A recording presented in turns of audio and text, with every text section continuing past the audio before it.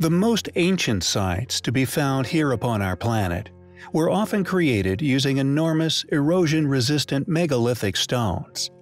This use of enormous stone being the reason why many of these structures have indeed survived the eons. And, although the actual methods used to move such stones has been lost to history, their existence, and indeed their placement, remains a testament to our lost ancestors' past capabilities. According to modern science, or more specifically, the known laws of physics, many of these stone blocks defy understanding. And although little is known regarding the true builders of such sites, places such as PumaPunku still possesses many megalithic blocks, which display the extraordinarily advanced, astonishing feats of block building and precision carving, which we believe were left by a people who flourished an incredibly long time ago.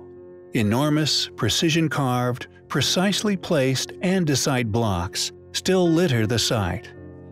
Their existence is undeniable, yet highly controversial.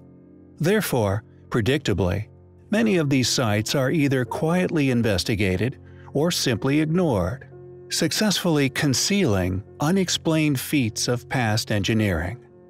Some of the most visited sites on Earth contain megalith blocks walked past or over without a second thought every day. These stones, however, hold the secret to unraveling the currently attested historical inaccuracies, for they do indeed exist, cannot be shifted, and fly in the face of the incomplete history academics are attempting to teach as fact.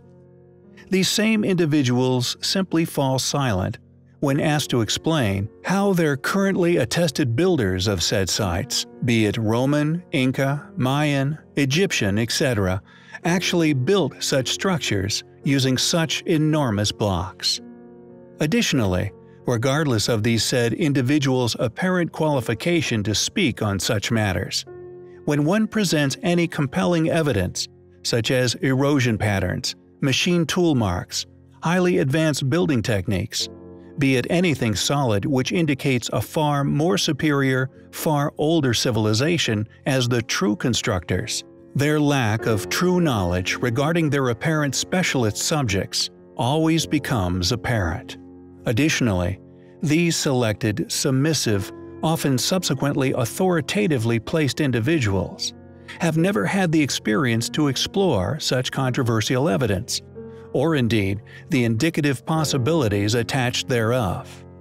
This means that, although their knowledge of permitted history is substantial, their overall knowledge regarding the past, and indeed its possible past inhabitants, will always be severely limited. Yet, fortunately, although it may sometimes feel like an eternal battle, in the end, the truth is always found.